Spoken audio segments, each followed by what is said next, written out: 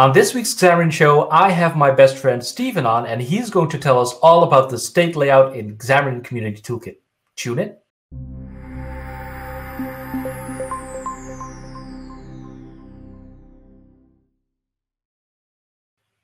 Welcome back to the Xamarin Show. I'm your host, Gerald, and today I have on the show my best friend in the entire universe. It's Steven, and if I talk loud enough, you can probably hear me through his microphone because he lives very close, just right over there. Hello, my friend.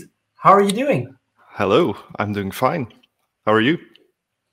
Good, thank you. I am fantastic. But let's talk about you. You might know Steven from his beautiful UIs. He does a lot of things with the UI things, right? He writes a lot of beautiful blogs, does a whole bunch of things with contributing to the Xamarin Community Toolkit, because that's why we're here.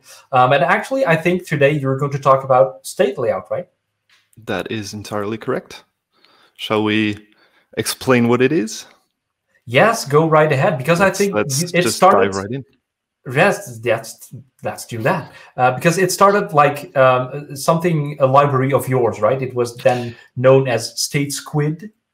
Yes, that is correct. It started out way back when as a library, because I had a need for it myself. Most open source projects start like that, I suppose. And the best ones do, at least. So what it essentially, if you want to boil it down to its essentials, it's when you open an app or you create an app, a single screen with a list or something like that, it's going to have a lot of different states, right? The list might not have data, so that's an empty state. It might be loading data, so that's a loading state. And what you would typically do in an MVVM world is maybe make Booleans for all of these states, like is loading, is empty, all that kind of stuff. And it just clutters up your view models, in my opinion, at least. So I set out to create something that was a bit more elegant, if you will. And that's what StateSquid at the time became. And when the Xamarin Community Toolkit was rebuilt, or at least repurposed into what it is now, I think that was the ideal moment where I thought, okay, instead of me having to manage this on my own, maybe I can contribute it, and it becomes part of this bigger ecosystem, right? So yeah, that's where we are now. That is also what the Xamarin Community Toolkit is, right? Because we are trying to combine like all these cool things, new controls, all the converters, all the behaviors, all the things. But also, we can share the load with a little bit of development of libraries that are already out there. So, a lot of library maintainers might feel like, oh, I have to maintain this thing. I built it once, I needed it, but now loads of issues are coming in.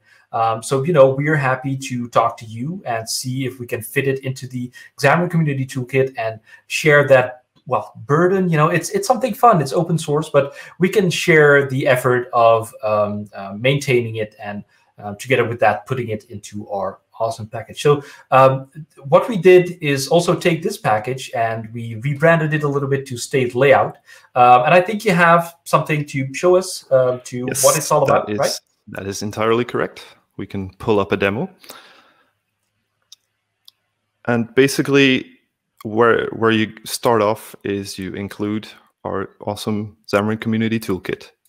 You can see that I did it here through the actual exact namespace. I think there's currently also a way that you can import the entire thing in one go, so you don't have all these separate declarations here, so that's very awesome. But I still need to update this app. So what it is, basically, it is a collection of attached properties, a few of which you can see right here in action. So on every kind of layout, be it a grid, a stack layout, whatever you come up with, you can make that piece of layout state aware. So what it's doing here is it's binding it to a state variable that's somewhere in my view model. And it also has like a bit of support for custom states. So we have some of them out of the box. I will show those later. But you can also write your own. And it's basically a string variable, and you can name it anything. So there's infinite options for custom states. And moving on from that, what you then do is you define state views, which is a view that is shown when a specific state is triggered. So this one, for example, is on the loading state, which is also templatable. So you can make a template out of this and reuse it everywhere where you need the same kind of loading state. You can repeat them. So if you have one single thing, like in a list, for example, if you have one item, you might want to repeat that 3 times if you want to do something like a skeleton loader. And yeah, we just go through all of these states. And when in the view model, the correct state is triggered, it shows the one that you've defined right here, basically. Exactly. So the things that I'm seeing here is loading, empty, error, and one custom thing. So yes, this is basically like one control. It just it says it in the name. It's a state machine, if you will. So you just flip it around and you say, hey, right now I'm loading the data. So you show a state which has, you know, a view that kind of shows a skeleton loader to show indicate to the user that it's loading.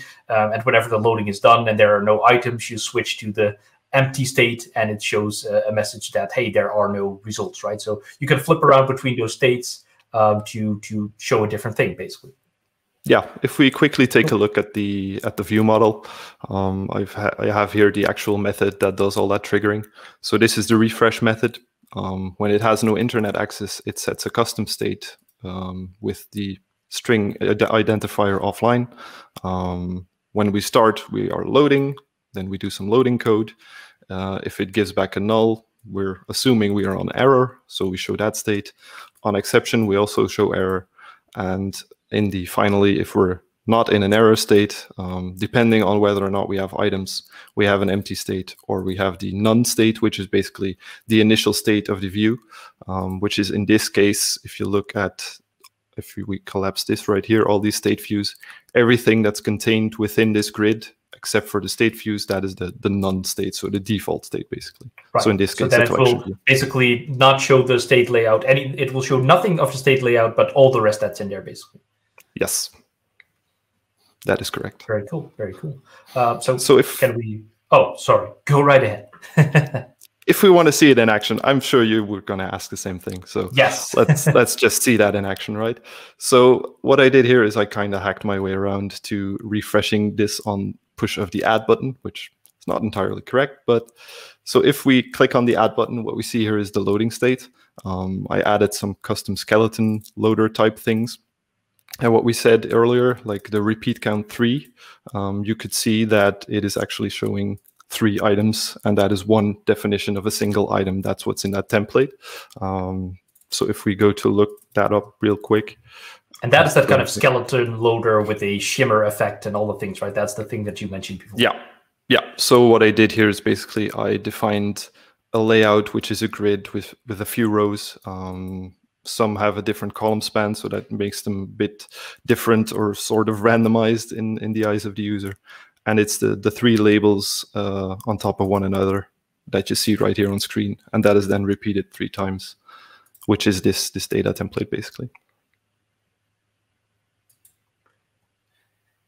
So that basically creates that effect. And if you go into, for example, settings here, I have the same thing on this logo up here, which refreshes the user info. And yeah, like I said, you can put in basically any view into that state view. So there's literally endless options of what you could display in all these different states. If we look at the empty state, for example, you have typically a label that says there's nothing here and maybe a nice graphic on top of it. You can all put that in a state view and yeah, exactly. It's fully customizable. You can basically put any views in there, arrange them any type, any way you want, and just make it fit your design, right? Really cool. So this app is the MVP app, if I'm not mistaken, that you're working on. So that is completely open source and is actually using parts of the Xamarin Community Toolkit, including his own state layout. So we will link that thing in the show notes so you can find it. Also, of course, all the other things that you can find about the Xamarin Community Toolkit, the repo you can access at aka.ms/xct. Stephen, thank you so very much for coming on this show, explaining all about the state layout, and I'll see you for a next episode. We will. See you later. See you later.